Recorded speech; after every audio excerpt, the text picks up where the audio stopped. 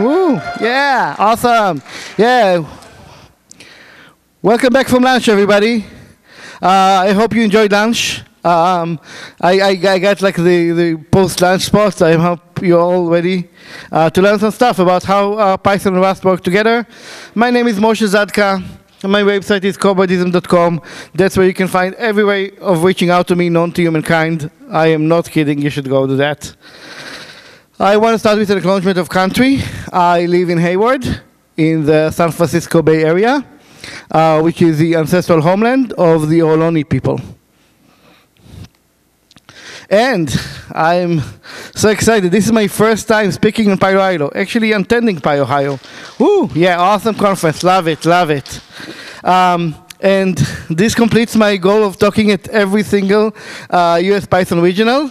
So I deeply thank all of you for helping me achieve my life dream. So thank you all. Okay, let's dive into that. Let's first start talking a little bit about Rust. Because it might not be familiar to you coming to a Python conference, and might be even talking about Rust. So I'll explain what Rust is, I'll explain why Rust is, and then I'll explain how to use Rust with Python. So what is Rust? It's a programming language. Hopefully we have this kind of as a baseline. It's a low-level programming language. Now, low-level has a lot of definitions for a lot of people. What I'm going to say is not true, but you should treat it as true when you write Rust code and when you think about Rust code. When you add two numbers, it's one machine instructions, right? And that's more or less true. That's true enough. And this is like for me, like what does it mean for a language to be low level? That, sorry, what you write is pretty much what you see. Rust does feature zero-cost abstractions. So the definition of zero-cost abstractions is also somewhat subjective. So I'll give you like my definition, my interpretation of how Rust does that, which is that you can do very high-level things, which translates to things that don't actually cost extra at runtime. For example, if you pass a struct in Rust on the stack, struct in Rust on the stack. Man, I got a real tongue twister here. So if you pass a struct in Rust on the stack, then it's equivalent to just more or less passing like the different values, and it's pretty fast, and like the copies are really fast. So that's like what I mean by zero-cost abstraction. It costs nothing if you don't use them, and if you use them, it costs exactly what it would need to cost if you were using like much like less safe language, which brings us to memory safe. Now, I'm sure that if you read anything about Rust, you heard that it's memory safe. You might not know what memory safe means. So I'll give you the exact definition that Rust uses for what it means to be Rust safe, to be memory safe, which is as long as you don't do two things, as long as two things don't happen, your code can never have a missed free or like using any freed space, using unallocated space. So what are these two things? The first is a bug in the compiler, right? If the compiler has a bug, your code might be perfect, but it might generate invalid code that somehow does segmentation fault. The other thing is any code that is in an unsafe section. So you can mark special code as like unsafe, and Rust does not check for safety in code. And obviously, if you call into any unsafe code. And here's like the dirty secret, and I think it's important to understand, and it's important to understand why it doesn't really destroy everything I said. No reasonable Rust program can be created without calling into some unsafe library code. Okay, well, I just told you that if one of two things happen, your code is not going to be memory safe. And I also told you that one of these things will almost always happen. So why is like memory safety even like something that we talk about when we talk about Rust? Because if you write your unsafe block correctly, you can write it in a way that no safe code can trigger that, right? So you can think of it just as an extension of a bug in the compiler. It's just that, like, you get to, like, write parts of, like, this low-level code and parts of that code. But the only way to have a memory safety issue in Rust is if the compiler on the unsafe code has it. Presuming that people who wrote these were careful enough, you can never have any kind of bug in a memory safe bug in Rust code itself. If you think about it, that's not very different than what we say what we mean when we say that Python is memory safe. If the Python interpreter has a bug, or some of the code that is low level and reaches directly into the C level has a bug, then it's not going to be memory safe. But we still are comfortable in our day-to-day life calling Python a memory safe language. So I feel like it's a reasonable definition. Okay, so why Rust, right? There's like so many programming languages. Why do we need another one? Well, it has pretty good performance, right? Because it's low level, it has zero cost abstraction. You can write Rust code that has similar performance to, like, say, C code or assembly code, right? So that's good, right? Sometimes we need, to make computer go brr. But on the other hand, there's alternatives to performance, right? I just mentioned C, C++, assembly. They all are as performant as Rust, but they are not safety. It's very hard to write a safe program in any of these languages. So why is a combination of performance and safety important? So I'll give you like my abstract example, but I think it's like pretty much is like the generic example for why Rust is so cool. Low-level parsing. Now, I don't know if you know that. Rust came from the Mozilla project. What does the browser do?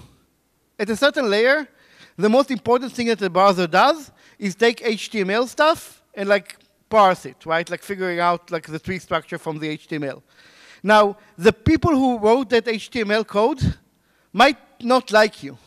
I don't know why they don't like you, right? I like you. I think you're all great people. But, they don't like you for some reason, right? So some of these people, right, will try to write HTML code that specifically will trigger memory issues in whatever you use to parse it. On the other hand, there's a lot of HTML out there. You want your browser to parse that HTML very fast, right? It's similar with any other low-level networking protocol. Doesn't matter if JSON, HTTP, Quick, all of these things, right? And this is a very common problem to have. You often need to read a lot of data coming from potentially untrusted sources, right? So I think that like having this kind of example of like why Rust is useful, low-level parsing, is really good to have this as your model for like, should I be using Rust? So obviously, if I try to write like an actual parser, we would be here all day and it would not be very useful. So my very simple example for a low-level parser is going to be counting. But it's not actually not going to be counting, right? If you think about it, a parser has to give like a specific value. My example, you can think of it as a validator, right? It's not a counter, it's a validator of counts, right? Which is a very important part of a parser to make sure that the data is valid. So the parser checks that a certain character appears at least X times. Right? That's reasonable, right? This is like the toyest version of like, what it means to validate data. And to make it kind of a little bit interesting, so I can show you a few of the interesting features, I'm going to talk to you about, I'm going to make it be able to reset on either spaces or lines, or new lines, and that's going to be optional, right? So we can have a more interesting API.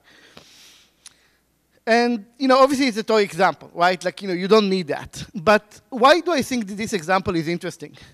So if you didn't have any Rust code to do that, could you do it in Python? Sure, you could write a for loop over characters in Python, but that's really slow. Well, if you're really clever, maybe you can find some tricks with NumPy. But then NumPy would read the entire buffer, right? Because that's how you'd use it, unless you're like very, very clever. Now, often, like, if you have like 5 characters right at the beginning, you don't need to like, go and read like the whole 1 megabyte buffer. So if you think about it, if you write it in a low-level language, right? If you write like a simple loop in C, it would be super fast. But then, maybe you have like, a read past the size, and then like, someone crafts like a very interesting string and crashes your program. So this is a toy example, but it's still a convincing enough example for like, okay, I need to do it, or like, 1 megabyte, 5 megabyte buffers, and I want Rust for that. So hopefully this convinces you that this example is like at least somewhat realistic. So it's just interesting enough to have code but not too interesting, so I can actually show you the whole code. So the first thing we want to do is have reset, right? So you might have no reset, you might have spaces reset, and you might have new line reset. I guess as an intro to like all my Rust code, I am not following Rust best practices. I'm trying to explain how to like interface between Python and Rust, and the code is mostly designed to fit on slides. So you shouldn't take that as an example for like how to write the best Rust code. But here's basically the parameters of the parser, if you will, right? Like the minimum count, with the character we're looking for, the minimum count, and whether we're using reset and what kind. Okay, so you can think of it as like the parameters of the parser, right? The pragma of the language, or whatever it is that you want to think about. And so let's implement the counter, right? So we want to implement a single method that's called hasCount, and it takes some data, and it says whether it has that count or not. As you can see, just calling an external function because that makes it easier to get on a single slide, because that one has all the decoration, right? This is like a struct with a method. So like, how do we implement hasCount? So all variables in Rust by default are immutable. If you want a mutable variable, you have to say, this is a mute variable, right? So current count is going to have to change because we're like keeping count and seeing if we can exit early. And then we call a function called getCount, and you can see that if I was doing it in a different language, I would just pass the address of current count. Here I want to say I'm passing the address of current count as a mutable into the function, right? So at the point you pass, you also have to be explicit. Yes, this function might actually mutate the current count. So now the only function I have to implement is getCount. So getCount first checks if it needs to reset, then checks if it needs to increment, and then it returns whether the current count is bigger than the minimum. Reset is pretty simple.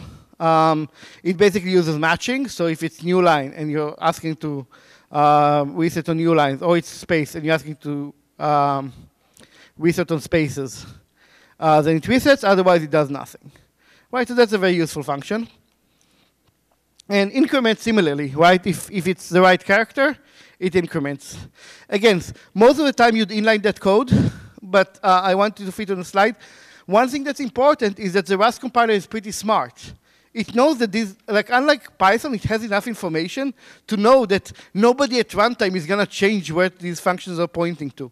So it's fine if you read it, because like again, most of the time it will have zero cost abstraction. It will inline these functions if it makes sense.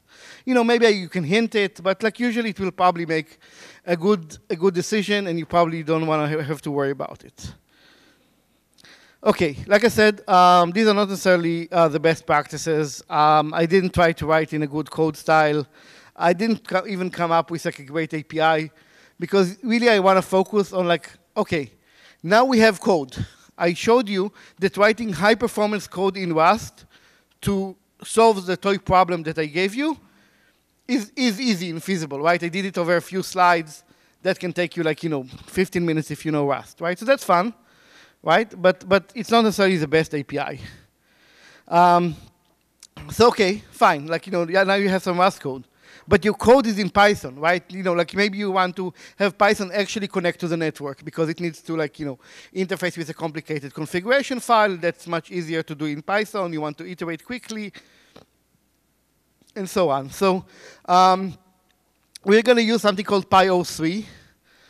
There's a lot of like weird oxidation chemistry jokes in Rust. I'm not responsible for any of those. O3 is ozone. I'm sorry. The nice thing about PyO3 is that you write all the code inline. So you don't have a separate interface code. You can literally inline your definition. Obviously, if you have a pre-existing Rust library, you need to write a wrapper in PyO3.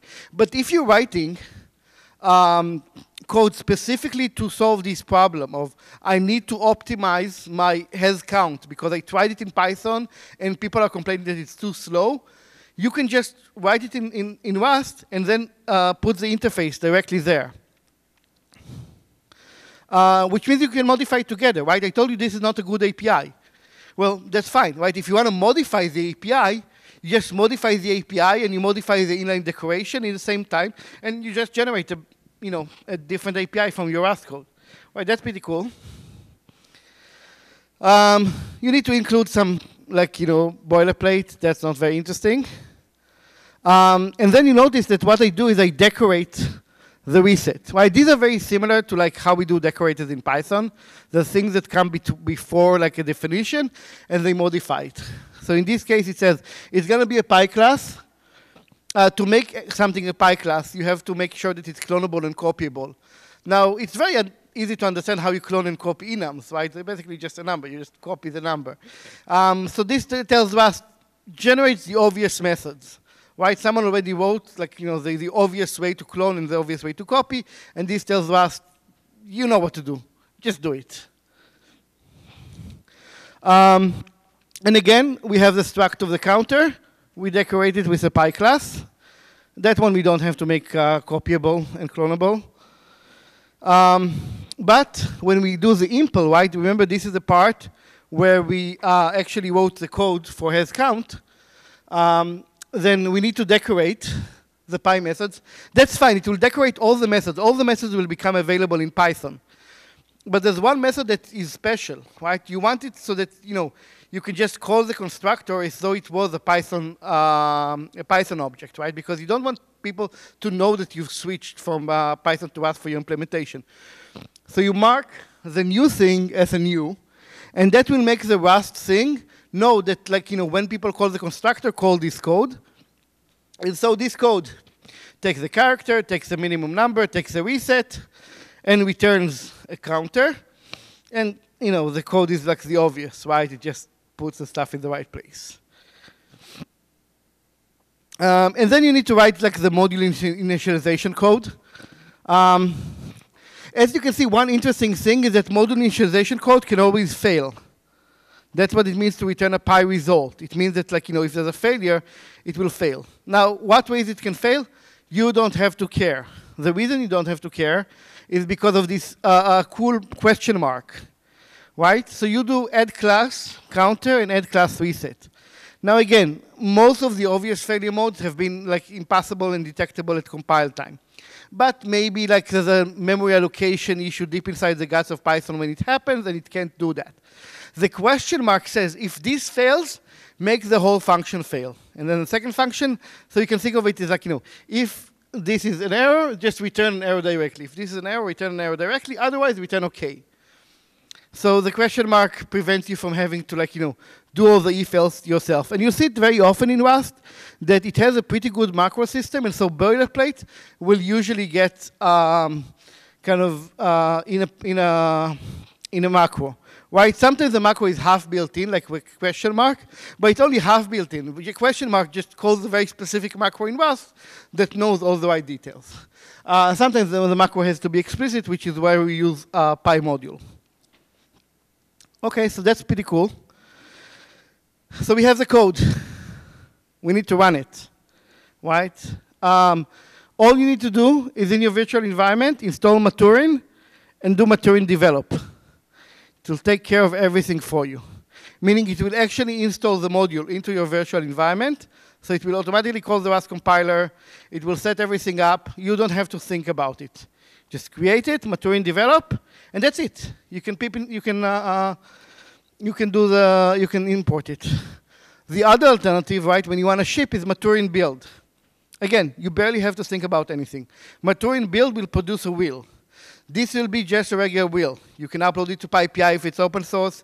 You can put it in your dev PI if you have an internal dev PI or whatever it is you do with wheels. You can put it in a directory and give the directory to pip.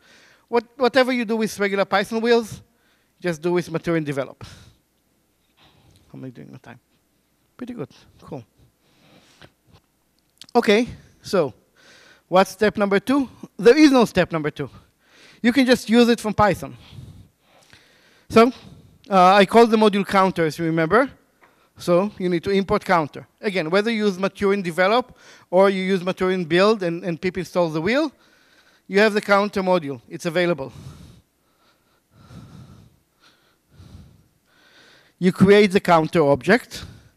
Right, remember, this was kind of supposed to look like a compiler with programmers. So like you first create the counter object, and then you call it. So in this case, I'm trying to count the C character. I want you to figure out if it has at least 3 Cs, and I want to reset on new lines. Right? Of course, I could choose other parameters, but these parameters are just very easy to demonstrate. So let's demonstrate. I1 counter has count CCC. That's true, right? Because 3 Cs. What if I add a new line?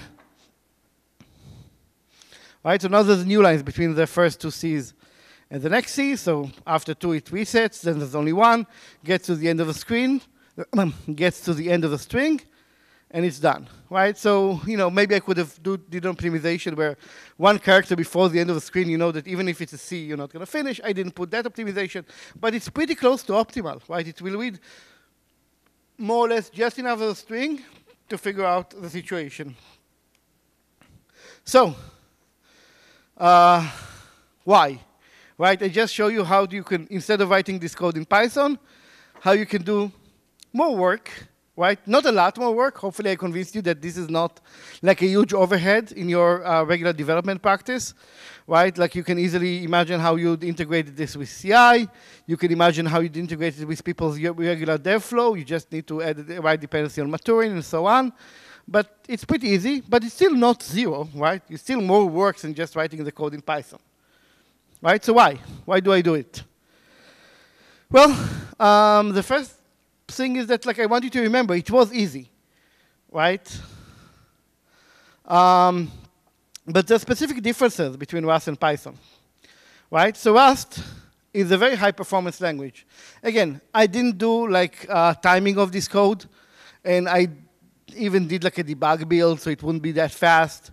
But if you actually show timing, even a debug build in Rust, is like easily 10x the speed of if I did like a for loop in Python over the character. It just has so much overhead in Python. It has to literally construct a string object on every go through the loop, right? That's very expensive. It's safe, right? Again, imagine that these things come from something that I don't trust. But I still need to verify that they have like, you know, exactly 3, or at least three times the C character. Right? So I want to make sure that bugs in my code don't lead to like, you know, someone taking over my, my program. Right? So that's a good combination. But it has a big learning curve. Right? I gave you like a little taste of Rust. Hopefully, at the very least, it convinced you that it's different from any other language you know, significantly. Right? And I didn't even show like the biggest differences, right? Sometimes you need to like specify lifetimes and be very careful, right? So there's a real learning curve in Rust. And it's awkward to prototype, right? Because if nothing else, you need to run like maturing develop after each time you change the code, right? You can't just reload Python code. In this example, it's not that big of a deal because it's like 1 file, but again, a more realistic scenario will have a lot more Rust code, and the compiler will take some time. So it's more awkward to like, you know, quickly run a prototyping loop and say, oh, you know what? I also need a max count. Let me add a max count, and then you need to change all your code. Oh, actually, like I need to like, you know, allow reset on a bunch of other characters. I need to allow reset on spaces and new lines, so I need to change the whole API now. That's fine. You know, if we were writing it in pure Python, that would be a lot faster than now, right? So like it's more awkward to prototype. Right? That's why we like Python, right? So Python is easy, right? You know, I've seen people joking even today, right? That like, you know, you can teach, you know, teachers to teach that in like a day, right? They won't write amazing Python code, but they will write Python code, right? It's a pretty easy language to teach, right? That's fun. It has a tight iteration loop, right? Again, like, you know, if I modify something, I can modify it inside the REPL, right? And like, you know, put the code in a Jupyter cell and just like, you know, enter, right? Or like, you know, put it in some code and run PyTest over and over. Those things are very, very fast, right? This is nice. It's nice to have a tight iteration, especially when you're not sure what you're actually going to do. But it has a speed cap, right? Like there's only so much speed you can take out of Python, right? Sure, you know, I explained why a for loop on a string is bad. Okay, well, you know, you can convert the speed to an array. And that will mean that you don't have to create a string on every iteration loop. So you can speed up the naive Python code. But you can only speed it up by a factor of 2, 3, 4. The Rust code, even in debug mode, could easily be 10 times faster, right? So the fastest, the most performant you can make your Rust code, it's still not gonna, your Python code, it's still not gonna hold a torch to something you do with a really low-level language.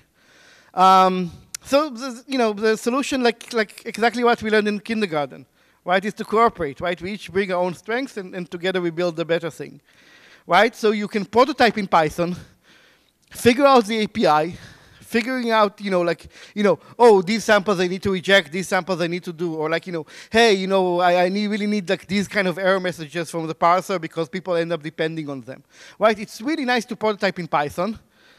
And then the nice thing that you already prototyped in Python. That means that you already can measure.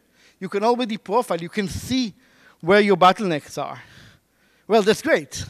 Now you just take those performance bottlenecks, assuming you wrote a halfway decent API. And even if you didn't, you can first refactor it in Python.